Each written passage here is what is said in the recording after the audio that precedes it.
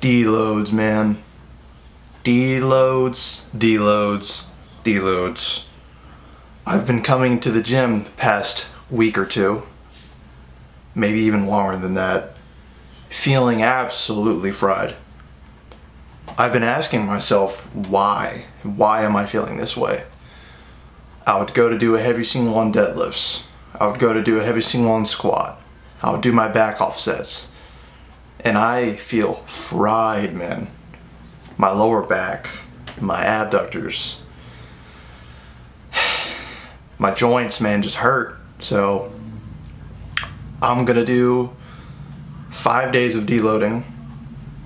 The next legs push pull I do are gonna be 50% of my 1 rep max for a 3x3. Squat bench deadlift is gonna be a 3x3.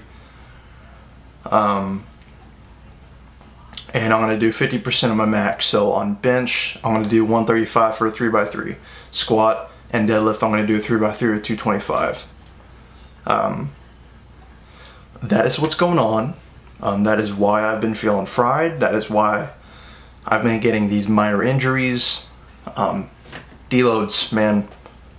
So my body is telling me I need to recover. If I want to keep progressing and getting stronger and get that 500 deadlift, then I need to recover, man. So I'm hitting the push day tomorrow. It's gonna be a deload, 3x3, 135, light accessories, very light. And I'm gonna have a rest day Monday, and then my legs push pull. And then another rest. We're talking 1, 2, 3, 4, 5, like 6 days of rest, man. Just an entire week, essentially, of deloading and rest. And then right after that, right back to progressive overload, getting stronger again, man. So I'm excited, man. Deloads aren't fun, but it needs to be something that I regularly add in my program, where I do, 4 or 5 weeks, an entire month of progressive overload, and I need to sneak in a few days of deloading so that I can recover, man, and just get stronger and keep progressing. Because I don't want to join Snap City, man. I'm not trying to snap my crap up and get injured. So I'm so glad that I'm listening to my body and realizing that is what I need to do.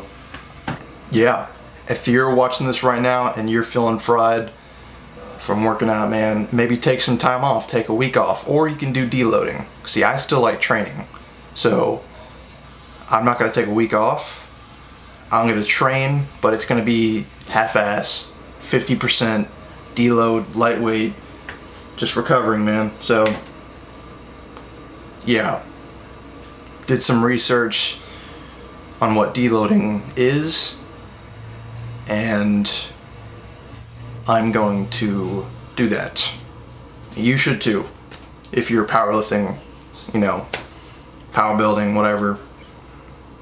So yeah, I'm just gonna be playing some recent training footage in the background of my recent singles on squat bench deadlift.